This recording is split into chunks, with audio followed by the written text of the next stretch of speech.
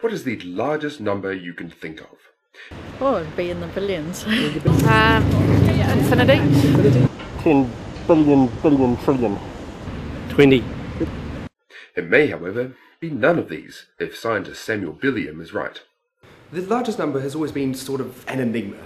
Most people, in fact all of classical mathematics, assumes that numbers are infinite, but I've found that that simply isn't the case. And the path to finding the largest number wasn't an easy one.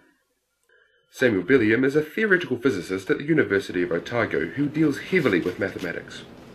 I've been studying numbers and their sizes for quite some time now, but I stumbled upon the equation for the largest number purely by accident.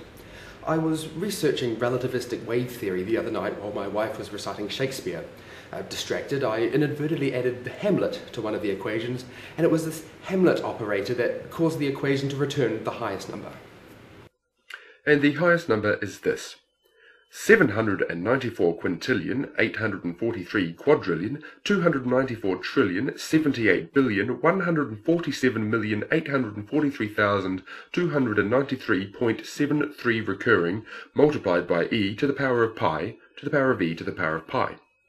One of the reasons that no one has discovered this number yet is because it is just so phenomenally big. The Microsoft calculator struggles to produce an output even when set to scientific mode. However, not everyone agrees with Ballium. This is so ridiculously wrong. It's ridiculous. Dr. Nildu Christabel Haverman, mathematician extraordinaire, says that numbers simply don't work like that. Numbers simply don't work like that. The number set is continuous, which means it goes to infinity. It doesn't stop. I mean, I could simply take his number and just by adding 1, I've made a higher number. Well, Dr. Haverman doesn't know how the Hamlet operator works.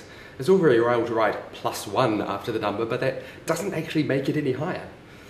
But what does the man on the street think about this? He hasn't a clue.